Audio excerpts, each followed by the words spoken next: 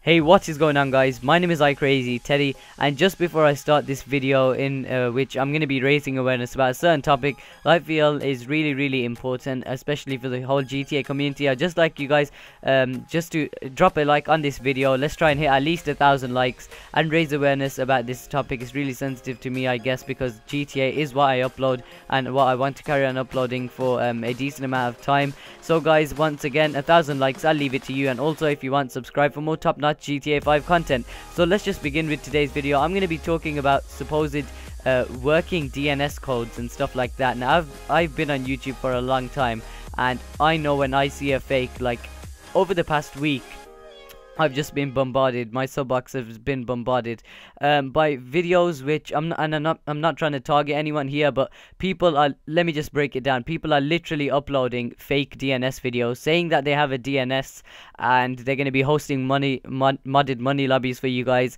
and it, just believe me, it's fucking fake. I know there is a small minority, like a handful of people who are posting like legit DNSs, and then they're obviously not giving out the codes, but there are some people who are promising other people codes, uploading fake videos.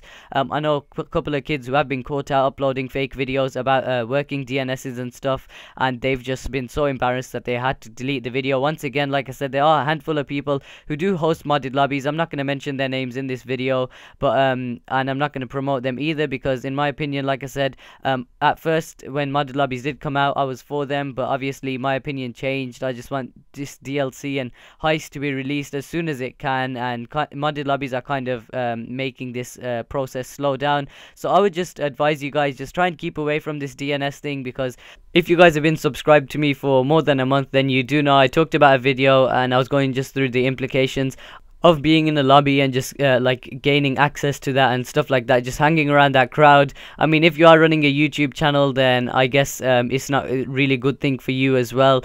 Some of you might know what I'm talking about, others who are probably clueless, like what the fuck is this kid on about? Well, I guess it's your loss. I'm not here to explain any of that. I'm just giving my fans, my subscribers, and maybe even potential new subscribers a little warning out there. Just try and stay away from that stuff. We want to see heists come as soon as possible. So yeah guys, as always, don't forget to drop a like on the video. Let's try and get this topic out there and make sure people are not shy to talk about this. I know a couple of YouTubers who have mentioned it briefly in a couple of videos. Just wanted to get it out there. Once again, 1,000 likes. Let's go. Also subscribe for more top-notch GTA 5 content. And just before I go, don't forget to follow me on Google Plus and also on Twitter, and also like my Facebook page. My name is Teddy, and I'll catch you guys in the next one. Peace out.